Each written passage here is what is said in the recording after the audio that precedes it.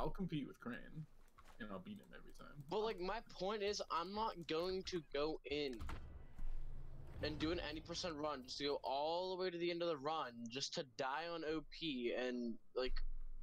You just do it again and clear. No, I'm not doing OP again because like okay, this is what usually happens. I go all the way through OP, get to the boss, and then fucking die to the boss. Like I can't do anything to the boss.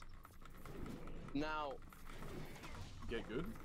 I was thinking, like, I would go back and do levels, but that's just a waste of time. Like, I'm not gonna go back, do another level, then go back to OP. Why would you go do another level? You just get more loot in OP. Just go do Soggy Cave 100 million times until you're overpowered.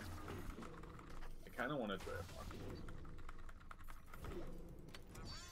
It doesn't seem that good.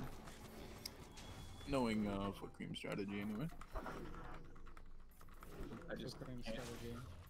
Dude, did you see what Foot Cream said? He said he was gonna try and do a damageless run after he gets any percent record. And Lemmy said if Foot Cream gets a damageless run, I'm gonna eat pants. I got it. I got it. I got it. I finally got it.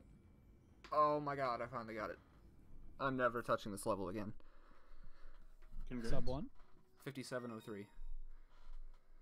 Damn, that's better than sub 1. On Underhalls, yeah. God damn. Alright. Dude, you beat my gearless one, no? It's not too bad. No, now I gotta gotta... touching this level again. Sub 3, dude. Sub 3 is the, like, goal for Holy shit. I'm gonna show my gear again, just in case I forgot at the beginning. Oh, well, yeah, no, the I gearless wonder if one's these skeleton